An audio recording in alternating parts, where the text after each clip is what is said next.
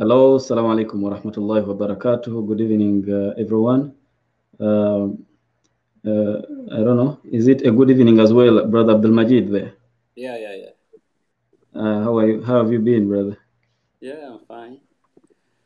Yeah, welcome back to our show. Our viewers missed you. Thank you for having me. It's my Yeah, pleasure. alhamdulillah. So we have Brother Abdul Majid as usual, and as earlier announced, we are going to be looking at interesting things tonight. We have how Islamic financial institutions work, and he will be taking us through. And this discussion is going to be something wonderful. All of you should be looking up to, or you should be looking forward to enjoying. So we welcome Brother Abdul Majid. We welcome everyone. I see some people have already started joining. Walaikum salam wa rahmatullah, Brother Yasin, Brother Hamdoun. So we have quite a number of them. Okay, Brother Abdul Majid. Yeah. Uh, we hear about Islamic financial institutions. Okay, it is something that has come up, something that we discussing everywhere. Today, we wanted to give our viewers at least a clue about it. When we talk about, because last time we talked about Islamic economics and how it differs. Now we need to look at the financial institutions and how different they are. So maybe by the end of this uh, show, this program, we hope that our viewers will be able to have learned something about the Islamic financial institutions. So, what are we looking at? What are they exactly? Yeah, thank you for the listener. And I think to start, we should start by defining what is a financial institution, first of all. The financial institutions are financial intermediaries. Kind of is that kind like, this institution channel money from the deficit unit, from the surplus unit to the deficit unit. What do you mean by surplus unit? Because in the economy, normally we have two types of people. People who have more than they need, have more money, they call it the deficit unit. Mm-hmm. And the surplus, the surplus unit, and people who have, we call the deficit unit, people who need money. It doesn't mean to be poor. Even the government need money. I mean, financial institutions, big corporations, they need money to fund some type of maybe research, a project, or anything. And these financial institutions are intermediaries between these two these two units. They channel money from the deficit unit, from the surplus unit to the deficit unit. This is a financial institution. But when we talk about Islamic financial institution, it's the same kind of institution. But the difference is in Islamic financial institutions are based, all the activity are based on Islamic law or in Sharia compliant activity. This is the only difference between financial institution and Islamic financial institution. Mm-hmm. Great. I have understood something very important. So, in your opinion, the financial institution in general is the intermediary between who wants money and who has money, right? Yes. So, the Islamic financial institution will not be so different from that, but the biggest difference is that the Islamic financial institution shall be following and observing Sharia principles. Yeah, of course. Well, that is quite interesting. We have a number of people joining in. I hope there is no any questions so far. Okay, so how many are they generally in general financial institutions, and maybe we can look at the Islamic financial institutions, the types. You mean, yeah, in types, yeah, we have several type of financial institutions. We have commercial banks, which is a type of financial institution, which is maybe the largest one, because the difference between, the commercial banks, they have, they can accept deposit, because some type of financial institution cannot accept deposit, and the commercial banks, they accept deposit when you go to a bank or to any, maybe as they call it sometimes, building society, and you open an account. that you will be putting your money there, and they have the right to hold the deposit, the public deposit from the public, from the general public.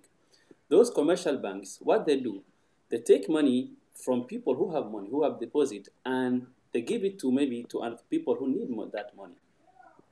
But we have also commercial, I mean, investment bank. The investment bank, normally they don't take deposit from the general public, but they help corporation and organization and countries to issue bond when you need debt. I mean, they provide consultancy services, or they provide other type of services. There's those type of banks, they call it investment bank, and also they manage, I mean, fund from different people. These are, we have investment bank. We have insurance companies. This insurance company, this is a type of company who provide insurance. They provide insurance for people. When people come and say, okay, I need insurance for maybe car insurance, life insurance, or any type of insurance. It can be any type of insurance, travel insurance, health insurance. And this constitution provide insurance to those, I mean, to a corporation, to individual, or to the company or corporations. We have also asset management firms. Those people, I mean, they pull money from different institutions. From those different institutions, they take that money and they invest it in different type of project, and they give return to those type, I mean, to people at the end. We have this is, but I mean, the biggest type of financial institution. We have I mean, commercial banks, investment banks, asset management firms. We also have insurance company, and also we have, they call them brokerage firms. This is type, I mean, very special because they do not take money from public or anything, but they operate in financial market. When people want to, I mean, to sell or buy asset, or let's say equity or share from some company, those kind type of company operate there. I mean, they execute, I mean, order from different, I mean, different unit and different people or different organizations. They call it brokerage firms. I think this is the biggest type of financial institution. There can be more than that, but I think this is a big category. And within each category, we have, I mean, different types too. Wow. And within each category have different types. So I would love for you, please, if you can help us understand or help our viewers understand a little more about commercial banks in from the Islamic perspective. Yeah, the commercial bank from Islamic perspective, because normally it's the one we deal with normally. Because when you go to a commercial banks, normally we open an account. I mean, an Islamic commercial bank. They open an account, they operate based on, I mean, Islamic law. That's the only difference between the commercial banks. Sometimes they call it mainstream bank, or I mean, Islamic bank, or sometimes they call it conventional banks. Those, I mean, Islamic commercial bank is only a bank we accept. You can open in your account there, and you can do every. I mean, you can. I mean, have the services you get from I mean, other commercial banks, but only the way, because those banks, when you take those money, they have to invest those money. They call it, I mean, treasury management. They have to invest those type of money. And by investing those type of money, I mean, the conventional bank, they can invest it anywhere. They can invest it in maybe tobacco companies. They can invest it in alcohol producing company. They can invest it in any type of, just to generate return for their portfolio, or for their investment. But an Islamic bank, when they take money from people, they don't give them interest. But, and also when they invest those money, I mean, the money they pull from people or from corporation or from countries, when they have those money, they cannot invest them in any type of, I mean, of investment. They have to um, invest those type, I mean, invest the money based, I mean, with compliance with Islamic law or Sharia principle. That's the difference. But when they deal with people, also they deal with people is the same thing. They will not. I mean, when you go to an Islamic, the saving account, an Islamic corporation or Islamic commercial banks, they are saving account there. But the difference is sometimes is the same for the end user. I mean, the consumer see it. I mean, it's the same thing. But normally, it's not the same, because they will give you, I mean, expected rate of returns. They will say, okay, maybe you will give you maybe 1.1% on your deposit, but it's not guaranteed, because they will take that money and they invest it. When they invest it, they will give you some type, I mean, of the return. But it's different, because different Islamic banks are different type of for saving account and even investment account. And some Islamic banks they have investment account, but many people go for saving account because it's more secure, and because based on on many banking system, maybe in the UK here, when you have a deposit at any bank, the bank is your deposit is secure up to £85,000. In the United States, it's up to 250,000 US dollars, because this is the US government can guarantee that for you. Even if the bank collapse, you'll get that money. That's why it's wise if you have large amount of money, don't to pull it in just one bank. You have to split it between different banks, because this in the UK they call it financial services compensation scheme. Here, it's only if you have £1,000, you have it's unwise to put it in just one account. You have to split it between two accounts. That even we don't like that, but if your bank collapse, or you will get all your money back. But if you put it all in the one bank, you will just get maybe 84,000, and from the deposit, 85% of that deposit. That's why, based on that, Islamic bank can the guarantee. Some say they will say, okay, you will give you 1% of your deposit, but at the end of the day, they will invest that money, and they can keep their promise or they cannot keep. But normally, generally, they keep it. 99% keep that promises because they will invest it. But the way, because what people do not see, because sometimes we don't see the big picture. You say, what's the difference between those banks? And Islamic banks, they will not. Invest that money to produce pork or to produce alcohol or any self-destruction for the society. They won't invest in that.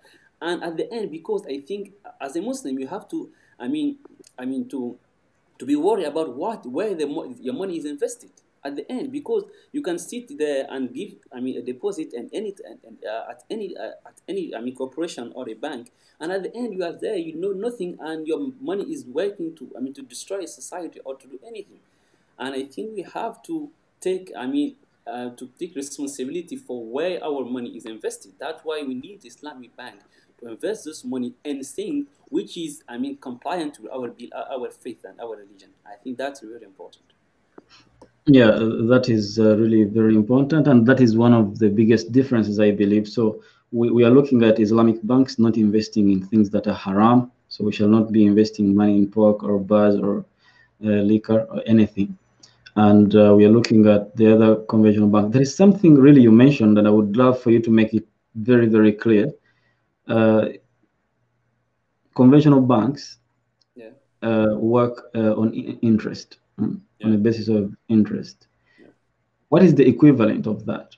What do Islamic banks do? yeah. Because Okay. people might be asking, how do they profit? How do they run the bank? And which one is most actually profitable? Is it Yeah. this or that? Yeah, this a key question. What I think we should put faith before profit at the end of the day. But I Yeah, I mean, mean, the key. our people. This is Yeah, this is a question we've been asking. How do they make money? I mean, yeah. how do they earn? Even when you go to a conventional bank or a commercial bank, normally they will look at different type of to evaluate and to assess your credit credit worthiness before giving you money or anything. An Islamic bank normally, because the problem is this is one of the main challenge. Maybe we will talk about that and critiques toward Islamic banks. But at the end of the day, when they give you, those type of bank, because they are very strict. They are very strictly regulated. After the 2008 financial crisis, the bank become a very regulated industry. That's why they cannot give money to everyone. The equivalent of any of loan in Islamic bank are murabaha. Murabaha is, they call it a fixed makeup. Fixed return or return makeup in English. The terminology is when you go to the bank will not give you money. They won't give you loan. They will just buy what you need and sell it to you at a margin, at a profit margin. That's what the bank do. But at the end of the day, at the end, we have to look if is illicit in Islam or not. But people will say it's the same thing. No, it's not the same thing. Because the bank, when you go and you acquire an asset, let's say a car or maybe let's say a mortgage, when you acquire that house, because you take all the risk of that house. The price can go down, it can drop, it can collapse, earthquake can happen, anything can happen. Because in Islam, we do not, always the risk and the return as go together. You cannot split them. I mean, say, okay, I will sell the risk to somebody. That's why we cannot sell the risk. I mean, alone. You have to take it with the real asset, because the Islamic bank are taking asset, are taking risk. But there are different type. I mean, ways how they can manage. I mean, this asset. Okay, let's take a very, straightforward example for that. When you go to an Islamic bank, you say, I need a car. Because when you go to them, what is the contract between you and the Islamic bank? The contract is, there is no contract at all, because the bank does not own that car. They cannot sell. In Islam, you cannot sell what you don't own. You just give them promise. I promise, I need that type of car with you, all the details of the car. But I promise you at the bank, if you buy this car, I will buy it from you. This is a promise. What happens if the bank let's say, go and acquire the car and buy the car, and you broke your promise, you don't show up? What's happened to the bank? This is a risk they are taking. But they have different way to manage that risk. But this is the real issue. Not say, okay, it's the same thing. No, when you go to a conventional bank, they just give you loan. They will give you assets, assess your credit worthiness. If you are a reliable person to give you money, they will just give you that money, and that's it, and you go. But the Islamic bank, they're taking asset risk and more risk. That's why, because of that risk, they have to make return from that risk, which is a profit margin. But profit margin from the investment, or from that contract. It's what happened. But because the devil in the details, we can say like that it's the same thing, but at the end, it's not the same thing. Great. Thank you very much. Before we proceed, I would love to check in with our viewers to see if they have anything to contribute. Huda, Huda, don't be stubborn, my sister. You can learn. And Yeah. Zuleika, we are so sorry you're going to have to miss, but you will watch the reply, and we shall be here to attend to your questions in case. Zahra, walaikum salam, thanks. Okay, let me see. Okay, this is now in our language, but it means that we are happy to have that guest. It is a message from Sister Zahra. Zahra, thanks. You will learn maybe something. Brother Dean Hassan, Mildin Hassan. A long time I had taken some time without hearing from you, but he has something does not the integration of the Islamic banking system into does not the integration of the Islamic banking system into the secular-based market find itself conflicting between the two systems? So is there any conflict? How can it operate alongside the secular-based or the capitalistic based? For sure. Because at the end, because we have some margin you can move, because the global financial system is based on interest. And sadly, Muslim countries, or maybe do not, control the type of institutions, and sometimes difficult to make the rules, and it's very difficult. It's the same thing. Just to clarify this, and many, when you have a central bank in any country, and the relationship with the investment, those type, the bank and the central bank, is they have to put the required reserve in the central bank. Normally, it's 10%, because then Basel III is up to, I think, 11% or 12%. It's 8% in Basel III, but this is our terminology. But what happened? Now you have to put 10% of the deposit of the general public to the central bank. But normally the bank doesn't have that type of. Sometimes they don't have that money, or they have it, but you have to borrow from the central bank or from other bank for just, they call it overnight loan, just for one night. Because every day we have to adjust based on your savings, to put that require the reserve in the central bank. But this type of, when it comes to this risk management for the Islamic bank, is very tough, because it's difficult for them to borrow money, and there is no developed Islamic financial market to borrow money from. Is there? Some of them operate in Malaysia, but it's very difficult to access that money. But what we can do at the end of the day, Islamic financial system is there. But when you go to judicial system, because I mean Islam is an integration, you can just not take financial system. When people, I mean, get disagreement, where you have to go back? They go back to, I mean, to secular, I mean, justice system. At the end, they won't look at anything. They will maybe be dealing with interest. You have to, let's say, if you take loan from someone, and that person default on your loan, you have to pay it. At the end, you have to pay, I mean, late fees on that money. At the end, you will be charged, and this, I mean, there's some, I mean, conflicting between those. But Islamic financial system, I mean, institutions are just moving with the, I mean, with that interval and allowing them to do what they can do, because you cannot have everything. But we are just, they are trying to do the best they can do, and sometimes to push, I mean, beyond what is there. But this, yes, sometimes there's some conflict, but many times when it comes to general public, there's no problem. I mean, the problem comes from in the institutional level, not in just, I mean, in the general level. But institutional level is difficult, because you have a central bank regulate other commercial banks, and the country is, if the country is based on the secular system or anything, that at the end of the day, Islamic bank have to follow those rules, and that can be sometimes conflicting. I mean, between the two systems that happen.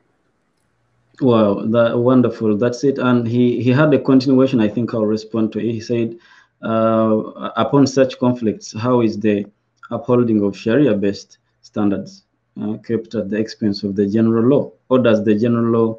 I mean, this is a conflict of law, okay, and under such circumstances, actually, as I was doing my research, I found that what he's asking, Brother Mildin Hassan, is something practical.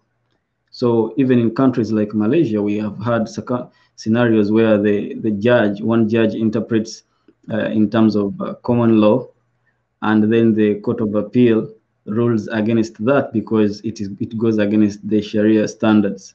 Yeah. So in UK, I found some cases, and in other countries where there is other jurisdictions where there is Islamic banking. So this is a real challenge, Brother Mildin Hassan, and you are right to ask about it. However, it goes back to the court system. Okay, in the end, the country or the land of the law will definitely rule. But like any system, we go on advancing and developing. There is always, if you have a good legal team as an Islamic financial institute, you can always find a way to forego such matters. You can find a way to go around such legal difficulties. But you're right, and you're on point. I think this is one of the challenges, the legal part of it, because many countries, for example, Uganda itself, my country, is not a religious country. So it is for everyone. It is not based. The law is not based on religion. And when you introduce something like we should observe Sharia law, it definitely will collide with some fundamental articles in the Constitution itself. So this is an eminent challenge, but like Brother Abdul Majid has said, we work with what we have right now as we advance slowly and slowly, because we need to be a little bit aggressive so we can present to the world the solution it needs. We're tired of the interest-based, the capitalistic way of having only one group very rich and the others are not rich. So we just have to work with what is available. Thank you, Brother Mildin. This was quite a question. Let Just me to see. add, and that, just to add that, I think on that is just, I mean, one of the alternative can be have arbitration. I mean, to have, I mean, a parallel Yeah, system, which is the arbitration. They can go to arbitration, which can be costly sometimes, but at the end of the day, it can be based, because the law will abide. I mean, they will, I mean, strengthen the yeah. arbitration. When you go to arbitration, that can be one of the possible You're solutions. right. You're right. Actually, talking about that alternative dispute resolution, Yeah, and these are usually the way to go. yeah, Not just for Islamic banks, but for every big corporation, every big institution, because they want as much as they can to avoid courts. So for you can actually go for arbitration, like Brother Abdul Majid has suggested. And in Uganda, the system is like you have to go through mediation before the case can be presented before uh, a commercial court hearing. So you have to go through mediation. So many cases can be solved during this process without having to actually make it a real case to be heard in the court. So these are other ways we could go through to avoid such conflicts, to avoid matters concerning or going against Sharia and conflicting with the general law of the land. Thank you very much, Brother Abdul Majid. Yeah, thank you. We have let me see.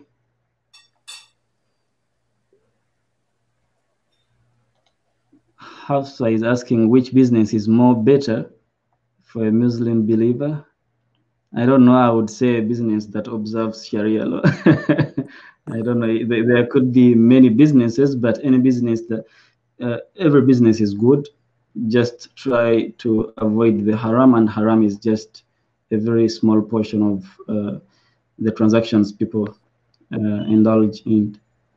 What do you think, Brother Abdul Majid? Yeah, I think it just it is a bit. I mean, just to all I can't say all business is good, but at the end of the day, you just have to look at what I mean to at the Islamic perspective, and at the end, you can do based on your skills and your environment you are in after everything. But for me, maybe I'm more interested in technology. I'm in technology. Maybe that's because we're seeing what technology at this Okay. point happening everywhere. And I will say, okay, it's a very good business, but it have a lot of bubble there. But at the end, I think we just can just someone can just apply what you know and strengthen. I mean, based on your talent and your skills, and to follow. But you have And there is put in every the business you understand. You have to invest. I mean, start or invest in that business because you have to understand. But if you don't understand, you'll be played with around and with people as people, and everything can happen. okay. Yeah. Thank you very much. And we have an institute which is Excellence International Institute. We have business coaching. So for people who have ideas, who have money, and they would love to develop ideas. So either way, it is a good thing to work with a business coach so you can get a little bit clear about what you want to do and how you want to invest. Then you can go ahead to consult other people. So it is good for you to do your background preparation. We have this is eye-opening. Ibrahim is appreciating. Thank you. Okay, let me see. Mariam Abdul Noor, I don't understand something. I thought the reason someone would go to a bank that offers loans with interest is to ask for a car. To ask for a car is because they cannot afford it. So how does the Islamic bank sell this car to someone yet they can't afford they can't afford it in the first place? Or does the person pay in installments? I don't understand. Please elaborate. So she's like, we go to the conventional banks to get a loan so we can buy a car, Yeah. and the Islamic bank does the same thing. It buys the car and sells the car to you. So how do we sell a car to someone who does not have money anyway? Yeah, but yeah, maybe I didn't elaborate on that. But it's the same. Just you paid by installment, like how the conventional bank, if it's the same thing, they will I mean sell it to you, but you have to pay it an installment, and maybe 5 years, 10 years, depend on yeah, I mean the contract. But normally, I mean the same thing. You paid an installment, no difference. Normally, yeah. Yeah, okay. But the thing is here, this is not interest, and the other is this is the bank will be making a profit, and not a profit that comes as a way of by way of interest. Yeah, So the thing is here, the bank also uh, is liable it's if liable. in case, yeah, if in case there is something, the bank deserves this amount of money because it is liable to the risk. So Yeah, it takes responsibility. This is the principle in Sharia, al-kharaju bil-dhaman. So if you're to earn something, you need to take responsibility of that thing. So the bank has to own, at a certain level, has to own the car. So in case the car, if in case anything happens to the car, it's the bank that is responsible for that car.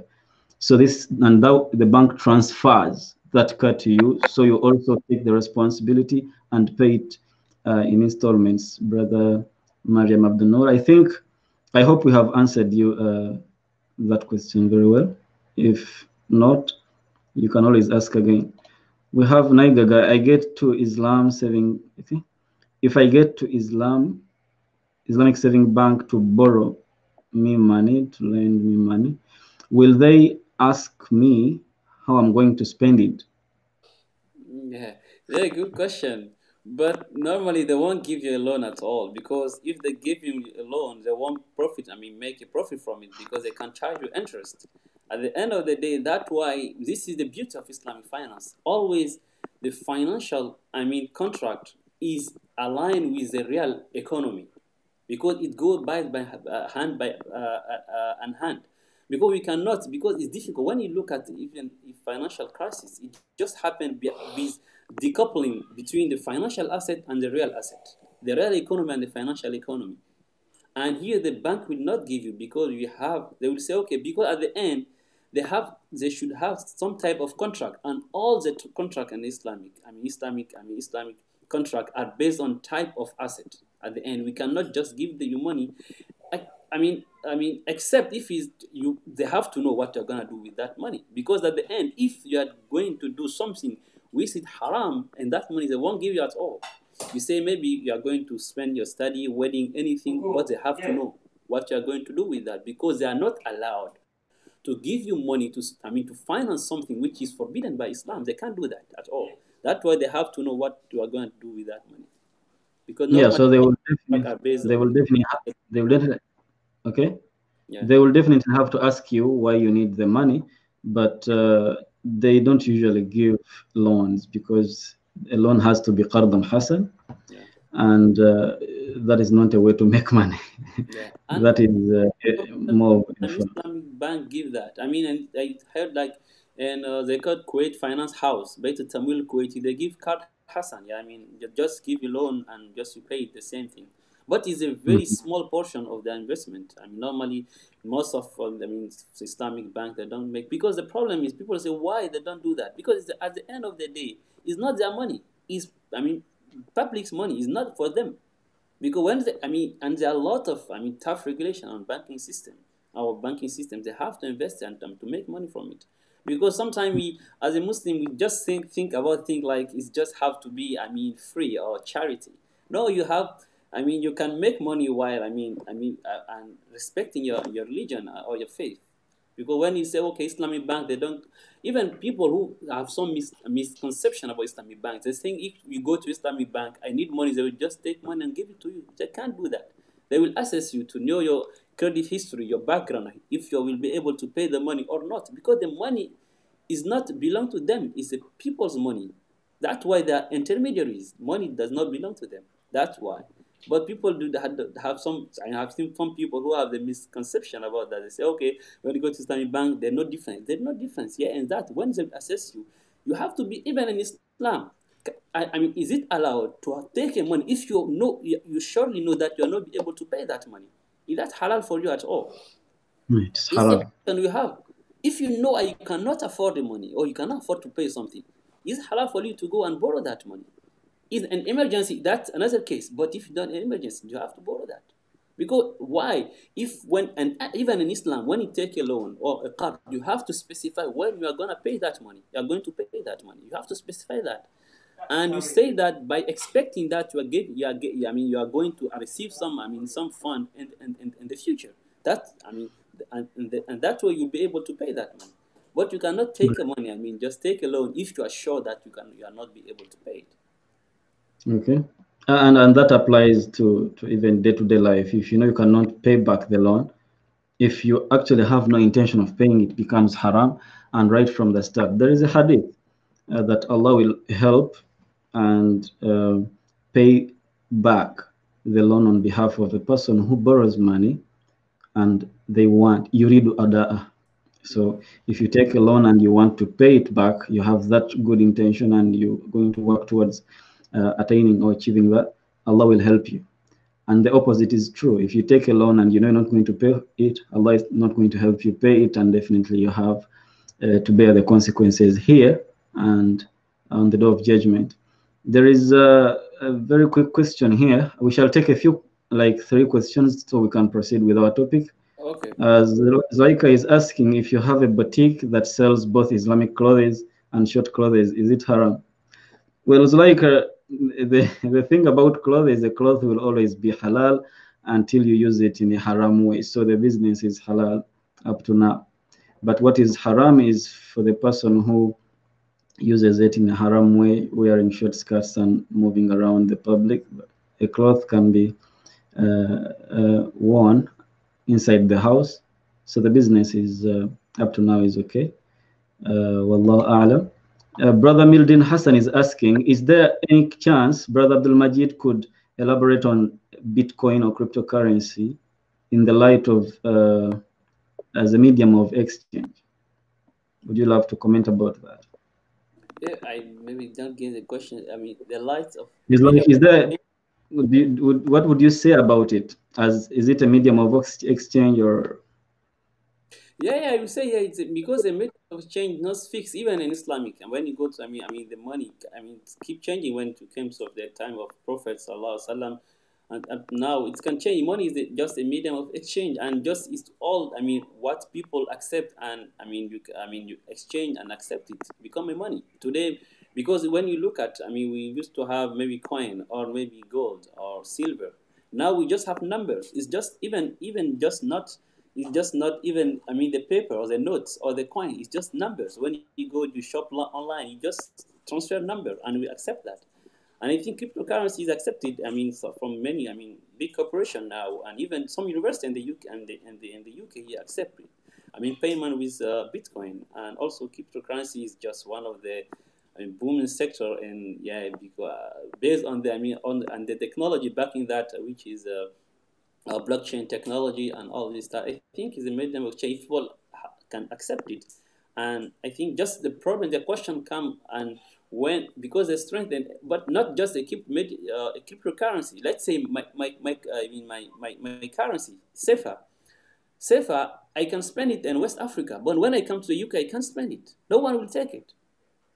Why? Even to change it to British pound, I can't, because people do not, because at the end the medium, the currency is derived from the power of the country, the issuer, which is the country.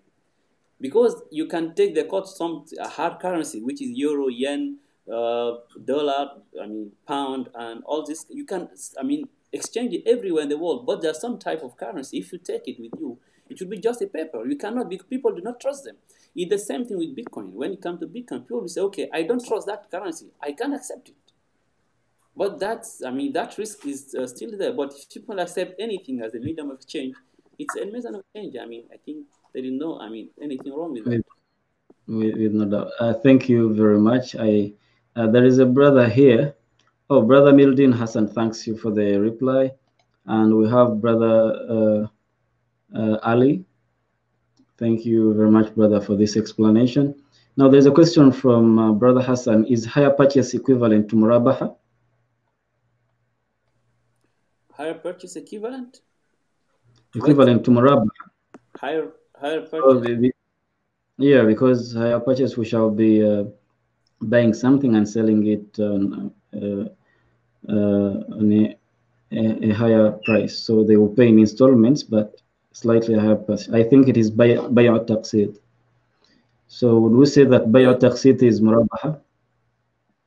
Muraba is the contract that is not the same thing, because bay taxit mean you just pay something by installment, but murabaha is where you, because in the murabaha they call it and the fiqh they call it buyul amanat. It's something is based on trust, because in the murabaha you have to show your profit margin. I will tell you, I bought this car $1,000, but I'm gonna sell it to you 1,000 and 10, or you have to specify how much you bought it and how much you're gonna sell it. This is murabaha.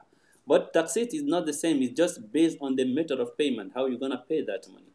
But a murabaha is different, because just you have to say, I buy it this way and I'm gonna make this margin on that money. Normally it's the same, yeah. But in the commercial, Islamic bank, both are combined, because they will say it on the margin. They will tell you what their margin are, and at the end you're gonna pay it by installment. It's like a combination of two. Okay, so both of them we shall have someone paying in installments, but from a legal Sharia legal perspective, murabaha is bay' al-amana. I mean, buyu' al-amana is one of the those contracts where you have to disclose Yeah. how much you actually purchased before you sell. So you have to tell the one who comes to you that I bought this car $100,000 and I'm selling it to you at $120, $120,000. Okay, but in buy' at-taqsit you will not have, because it is one of the buyu' al-musawama, so it is not a condition that you have to mention how much you bought. So that is something deeper. It has an impact when it comes to it ends up in a Sharia courtroom. Okay, but in day-to-day life, in normal transacting, people might not really notice the difference.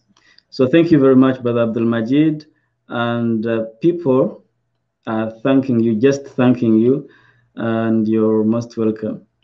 Everyone, Brother Omar, Brother Sister Zuleika, thanks, please. Jazakallah khairan, Sister Rahma. Brother Abdul Majid, we are 40 minutes down the road, and Okay. I really would have wanted us to talk about the investment banks and the brokerage firms, but I think we shall just talk about the insurance companies. Hmm. So, how is a conventional insurance company different from an Islamic insurance company? Then maybe we can look at um, something else before we close this webinar, Yeah. this class. Yeah, just to elaborate on that, normally, and insurance, they call it like daman. Okay. Daman is, I mean, Islam look at daman as a charity. You cannot make money from daman normally, because when you go to an insurance company, like you a car insurance, you pay, I mean, a fees or any, let's say, you buy, I mean, you bought a insurance policy to say, okay, in case if this happened to me, you have to pay me this amount of money, or you have to repair the damage, or all this stuff. And this is like daman, like giving you insurance. But at the end of the day, insurance is looked at like a charity. You cannot make money from it. This is what, I mean, conventional insurance corporation or mainstream, I mean, insurance companies are doing. But in the case of Islamic insurance, because insurance have to is a charity, but an Islamic perspective is just to be a collective insurance, which is based on collective. I will say the Islamic, I mean, insurance companies, they call it takaful, normally takaful.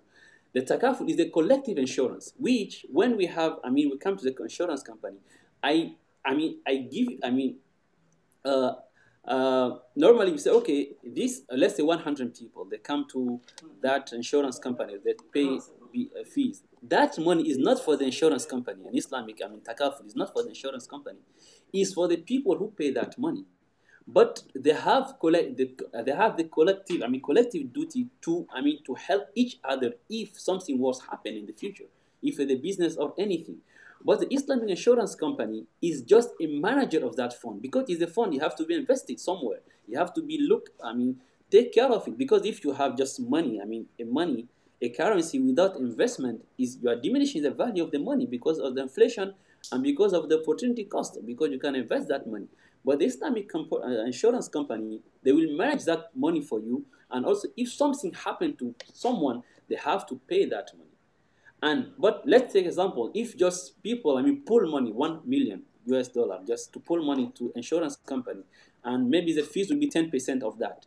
If a damage happen which exceeds that amount of money, the Islamic insurance company is not obliged to, I mean, to pay that, because they are just, I mean, I mean, a manager of that money.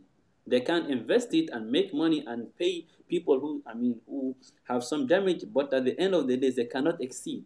But when you go to the, I mean, conventional insurance companies, they have to pay, because it's like a gambling.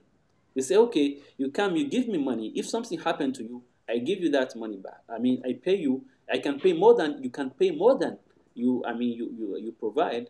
Or maybe if you nothing happened, I just keep the money. It's the same thing. It's like a gambling. But in Islamic is not the same thing, because collectively your money, Islamic, I mean, insurance company will, I mean, will pay you up to the collective money. It's not for just someone, but the collective, the pool of money for everyone. Yeah, Mhm. this is just, I mean, the main difference between this type of, I mean, takaful, which is Islamic, I mean, insurance company, and Mm. mainstream insurance company. Well, thank you very much. I maybe to chip in and add something. The way I've understood you is like when it comes to Islamic insurance, we do not transfer all the risk to the company. So there is no buying risk. Okay, and this is one of the sources of haram, getting this risk and selling it to someone. So the insurance company in the conventional system buys that risk and you give it a little bit of some money so you can stay at home and relax. But on the contrary, in the Islamic insurance or insurance system, you cannot do that. You give the company your money, so you and a few more individuals or many individuals gather with an agreement that we are going to help each other in case we land into trouble, in case one of us lands into some trouble, or in case one of us actually the risk happens. So this money will be yours. And in the conventional banking system, that money is now for the company. You have no right to claim it in case they are passes, right? Pardon? You can go Yeah, ahead. I was just trying to throw more light that in the Islamic insurance system, the money is for those that are participating for the Hmm. clients. So it is not Yeah, money for the company itself. The company shall be paid, or maybe we can have other ways like murabaha. We can always have other ways of uh, helping the company profit from whatever we are doing, but it is not its money. So when we put in our money as premium, we are not actually giving away our money. We're just telling the company, you keep this money and invest it, handle it in a reasonable way, but the money is ours. So it doesn't matter if the year goes by or it is generally not their money. And yeah, here in the conventional insurance, the company comes and buys the risk from you, and that is yeah, not allowed in Islam because it becomes a zero-sum game. For one to yeah. win, one has to lose, and zero-sum games are prohibited in Islam. I just wanted to make that simple addition on that explanation. So, Brother Abdul Majid, I think I can't see any questions about or regarding Islamic insurance. I wanted before we close this session, Hmm. I wanted us to talk about the importance of the Islamic financial system. Why is it important? I mean, after all, we have a running Hmm. system. Why would we need an alternative? Yeah, And maybe we can talk about the challenges that are facing the Islamic yeah. I will just start from financial. the real story. When you go back, maybe 12 years ago to 2008, when the financial crisis struck, and what people will say, okay, we don't care because you don't care, but everyone will touch because financial institution or financial system, a global financial system, sometimes in a mess somehow. But what happened in the United States will strike everybody, even if you are in Uganda or anywhere, because those type of risks are correlated risk. All banks, because the global financial system. What happened? Let's shed some light in that crisis. What happened there? And the big bank, the bank give loan, provide loan to public. When they give loans, they have to assess that month. To know the borrower credit worthiness before giving money. It was just come from the mortgage. They call it this, the mortgage. Market. And what happened at the end when they call it something securitization? When people, the bank, what they do, they have loan from people. When they give loan to people, this is like contract. They pull this amount of loan together and sell it to another agencies and another, corporations. And when the bank say, okay, I can make money from that, because if the loan is for 30 years or for 25 years, a mortgage is a very long-term investment, and I can get my money within 2 or 3 years. What I do, they just start giving money loan to people. They call it ninja loan. Ninja loan. They give loan to people. They call it ninja. No income, no asset, no job. They give them money. Those people try defaulting, and when they default, that people who bought these securities from the bank, now the value of that securities become worthless. That's why the financial crisis strike. And now, this why is important. The financial Islamic financial system is important. The first of all is to avoid this type of thing, because it was just, selling and buying debt, which is forbidden by Islam. You cannot sell or buy a debt. That one. The second thing is we have to, be really careful where our money is going to, because you can, if you put your money somewhere, we are all responsible about of our money. If you put your money somewhere, you have to make sure where my money is going. It can do. It can. Is my money doing well or good to society, or it destroying society? If you put money from any, type of corporations, they don't care. They can invest it anywhere. To help. Tobacco companies, or maybe alcohol company, weapon companies, and many stuff, and which will, will destroy the society. At the end of the day, we are all responsible for that. I think that now in the West now, they call something ESG. Investment. They call it, the type of investment we take into account environment, social and governance issues. Now this the big pool now over invest. They call it ethical investment, or they call it social responsible investment. This happening everywhere because people are seeing what happened with our money. Because you don't know, you give your money to the banks, they take it. What they're doing with that money, we have to make sure that put it in the good way, which will profit the society and research, maybe, and development, and anything which will be an asset for the society, not a liability to it. That's why I think it's very important. We have to put, I mean, our money where our faith is. I think that's very important. But if we don't have alternative, and it's a responsibility for everyone, to support those Islamic financial institutions, because who are gonna invest in those type of banks, institution? Me and you, Muslims, I suppose. One is, they say, is very. I just read something. Is very, striking. But is interesting. They say, Islamic banking in the world, represent only, I think, 2%.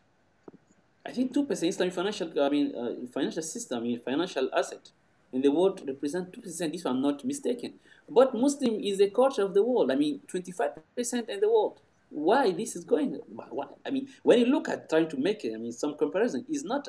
Is not. You look at the big gap and what's happening. We represent 25% of the global. Global population. We just have, 2% of Islamic. The asset, held by Islamic financial institution is just 2% of the global asset. Which is very, is a, wake up call for all of us to try to do something. How we can, support this type of institution. I think that's the importance of Islamic financial institution. Great. Thank you very much. I think someone, Brother Hassan, is commenting on one of your comments you made a few minutes back. The explanation, Brother Abdul Majid, clarifies an existing arrangement in the UAE amongst the Pakistani community. They operate exactly the same way, minus institutionalizing the arrangement. We've been greatly enriched by your efforts, our good brothers. May Allah bless you and with more beneficial knowledge. Thank you, Brother Hassan. May Allah bless you too. And this really means a lot that you can relate to what, it is one thing to learn, but integrating and relating what you have learned to the society, that is another skill. And I think Brother Hassan has it. Many of us go to class, but can we integrate the knowledge in daily practice and make that connection like the one he's making? That is not a common thing. So may Allah reward you and grant you more knowledge. Brother Mildin Hassan, where is Brother Mawanda Fahad?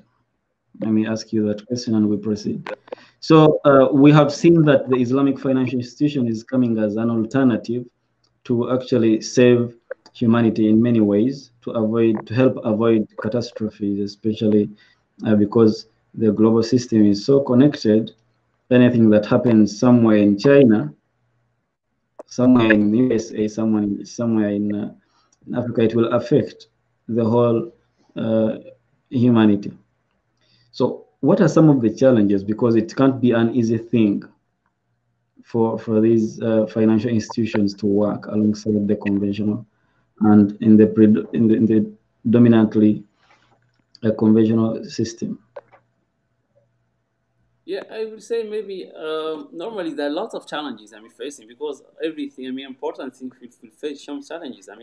What I will say the main that I will just shed light on three maybe big challenges facing Islamic financial institutions is just the regulatory challenges because they are operating in a system or an environment which is based on interest. This is not easy because sometimes the system is not suitable for them. In some countries, they have some solution like in Malaysia they have dual system which we have system for Islam financial institution and system for conventional institution.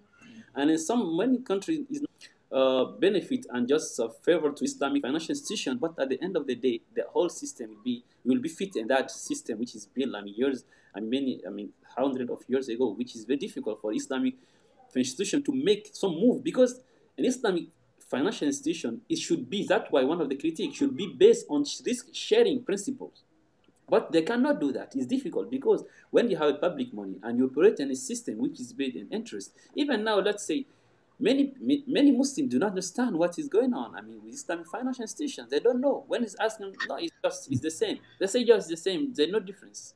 They don't know. This because our mind and concept is framed based on that type of financial institution. This is one of the biggest challenge, and I would say the second the technological challenge because the technology and banking system is huge and is also growing very fast. Like we go to fintech industries, but this type because now big banks, big corporations, have a lot of money to invest in that type of project. But Islamic finance is a niche, a niche sector. It's very difficult for them to make that huge investment to make a challenge. That's one of the difficulties. And I would say reputational challenges too, because reputational challenge within Muslims and within even non-Muslim. Within Muslims, they will say, okay, no, Islamic financial system. I've seen many people criticize the Islamic financial system, even imams, not just typical people. No, they are imams. They say, okay, those time is the same thing. They are worse people. I say, what you are saying? They are worse. What do you mean by that? He said, no, they are the same. Like it's better to go to bank with conventional bank more than Islamic bank. They say, what are you saying? They say, no, because maybe the cost is high. I say, yes, the cost can be high, but are you interested in your faith first or what you're gonna get? Because this type of financial institutions, Islamic banks, they're trying to put alternative for a Muslim. That's one of them. And one of the reputational challenge is, now and we are in the world when Islam stick with anything is make it dirty. The name of Islam is problematic in itself. When you say Islamic finance, Islamic bank, people will try to distract. To try to distance themselves from it. One day I was in not a conference in Saudi Arabia. I just make a comment. I said to people, I've seen many people when you talk about Islam, they're not comfortable at all. But when you talk about Islamic finance, they're comfortable because it's about money. When you say money, people are comfortable about it. But you say Islam, no, no, like even Muslims, that's a reputational because why? Because many people are fear from political Islam and Islamic finance too. They are afraid if it become big thing, they will try maybe that people will say okay maybe they will finance terrorism and a lot of nonsense thing and all these reputational challenges is happen. People will try to distance themselves, even Muslim or non-Muslim, as much as they can from anything with Islam. This is one of the main challenges facing. Even the awareness among Muslims is very low. Just last time I was discussing Islamic finance with some people. They say, okay, I just asked a question. We're five or six people. I asked them, who among you have any account in Islamic bank? None of them. Me included.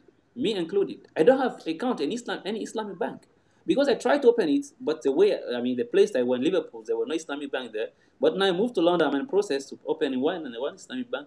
But at the end of the day, people do not understand, and they don't want to understand. Even last time there were one awareness. It was one of the report. Published by Gatehouse Bank, one of the Islamic bank here. They call it Consumer Report 2019, and they found that Mhm. only 45% percent of people just have here just the name Islamic finance. Just hear that among Muslims, not Muslim. Among Muslims, they know anything about Islamic finance. It's 45%. But among those people, just only 5% of those people, bank with any Islamic bank. And it's just, scary, but this is the reality. Wow, thank you very much, Brother Abdul Majid. It is really so sad that time when discussing important topics, time whizzes by very fast. So it is already 60 minutes, and we are coming to the actually we have come to the end of our webinar. But just to summarize, Brother Abdul Majid's points, the biggest challenges, and the reason I'm summarizing these challenges is that I want to leave this to you, fellow Muslims, and everyone that is watching. What are we going to do about them? There are regulatory challenges, issues to do with the law, to be able uh, be favorable, to be made favorable for Islamic banking or Islamic financial institutions to work and operate. And we have the technological challenges, so we need people to be able to do something about that. We have reputational challenges. And about reputational challenges, definitely, we had some in Uganda before the law was passed or before the law was amended. We have many people actually, among which are knowledgeable uh, who criticized Islamic banking, and they did not want it to be really introduced. Why? Because they said it is one way to fund terrorism, and of course they knew that was false. So that was really something very important. And challenge number 4 is awareness, lack of awareness. So these are the challenges, brothers and sisters, whoever is watching, whether live or after, we need to do something about these challenges so we can help the industry grow faster and faster. Yeah, before we close, Mawanda Fahad, you are watching. Okay, thank you very much for listening and thanks for being quiet. Mawanda Fahad is okay. Okay, Sister Shifa, thank you so much for your effort watching from UAE. Thanks, Sister Shifa, for following. Grateful for your insights, and may Allah bless you too. Thank you very much. Sister Naigaga, before we proceed, can you make me comfortable with the importance of Islamic Saving Bank? Because I didn't get it right. So, do you understand her question, Brother Abdul Majid?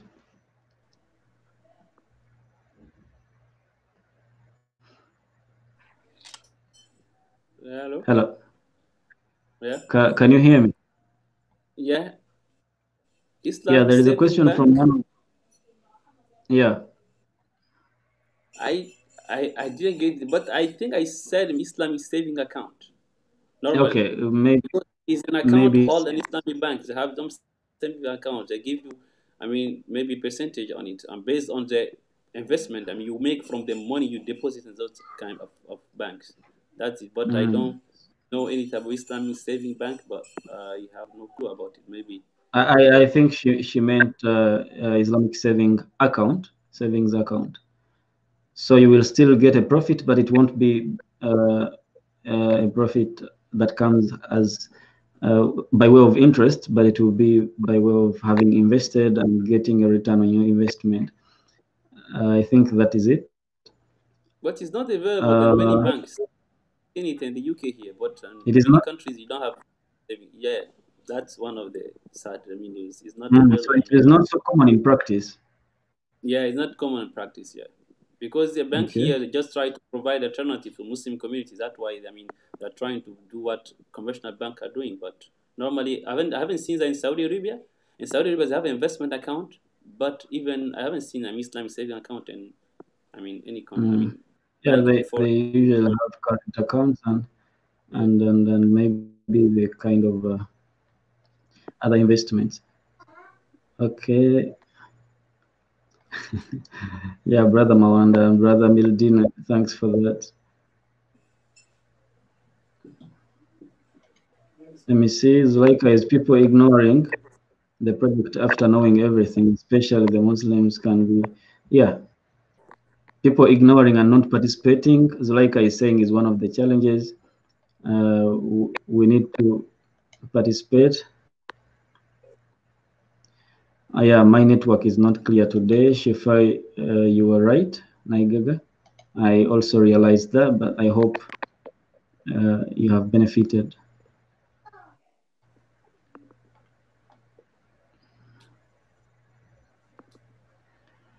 Brother Fahad Mawanda says the regulatory aspect only needs us to be more and more involved as Muslims in the governance game. Well, that is very ambitious. I like it. So when you get involved, definitely you can have a way to make such a bigger impact. I like that, brother Mwanda Fahad. This is why I don't want you to keep quiet. You need to be commenting. You have beautiful comments. All right, brother Abdul Majid, we have 5 minutes past the time we had organized the webinar for, but we are really grateful to have you always. And I believe this is the time when you get to promise our viewers that you will come back next time. I will make you. I will do the best efforts to come back because it's interesting. I mean, to discuss with brother and trying to, because it's our responsibility of all of us. We have to, everyone have to do what you can, and wherever you are, that's what we're trying to do. Yeah, I think it's Mhm. responsible for everyone to make a contribution, because at the end of the day, it's for us. We're doing for ourselves and our community, our religion, and I think that's very important. I mean, if you learn something and you don't share it and benefit from it and trying to help people with it, I think there is no use at all. That I think you have to keep trying. Is the way is very long and it's gonna be challenging and difficult, but we have to keep moving. At the end of the day, we arrive one day. Yeah, that's right. Thank you very much, Brother Abdul Majid. May God bless you for the time you have given us, for the knowledge you've shared with us, and may this be one of the many reasons Allah will have to give you Jannah, inshallah, together with everyone who is viewing, whether live or uh, watching offline. May Allah grant us all Jannah, and may Allah help us and give us knowledge that is beneficial. Thank you very much, Brother Abdul Majid. Thank you very much, Thank everyone, you, and brother. Assalamu Thank alaikum you, wa brother. rahmatullahi wa barakatuh. We hope to see you next time. Have a good night. It's not clear, pardon.